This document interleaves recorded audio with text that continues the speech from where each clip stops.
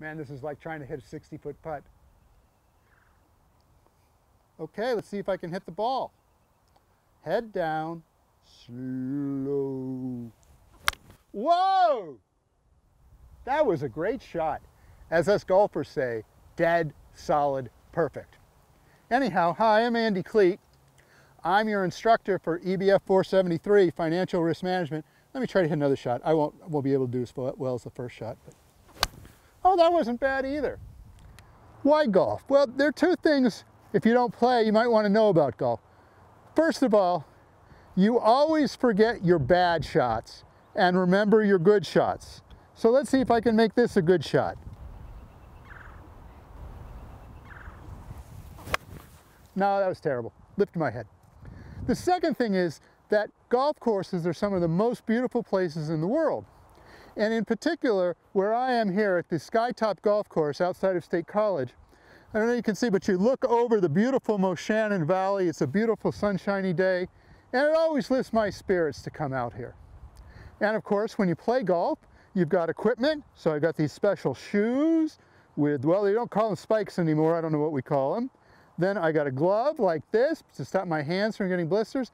And then I have a hat.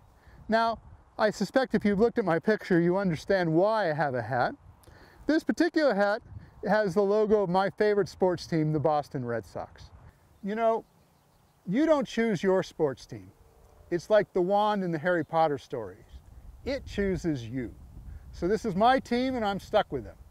I just hope they win tonight. So what is this class about? It's about financial risk management. Now you may think the point of the class is to teach you how to make money.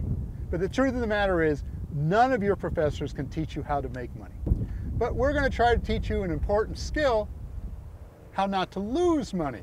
And pretty soon, some of you will be in big financial trading houses and you'll be entrusted with your firm's money. A lot of money. And they will expect you to protect it. And today we're going to start on our journey about how to learn how to save the money.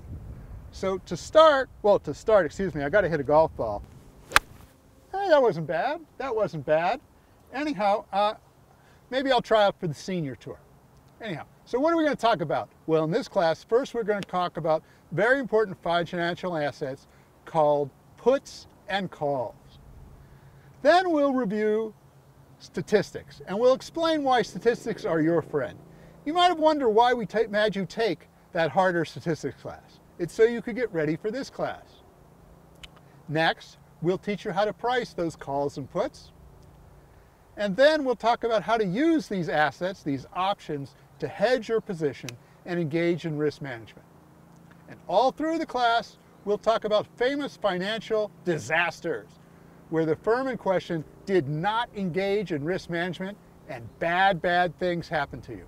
Anyhow, I hope you'll enjoy taking this class as much as I enjoy teaching it. I got to be honest with you, this class is challenging, but it's by no means impossible, and a lot of students will get A's. The trick is to work on this class a little bit on most days, and never, ever try to cram. Your head will hurt, ouch, like you've been hit by a golf ball. Remember, you have to do all the practice questions to be successful. If you have trouble, please send me a question on the class discussion panel. Okay, time to see if I can actually play this game. Thanks a lot. See you soon. Whoa! Best shot of the day.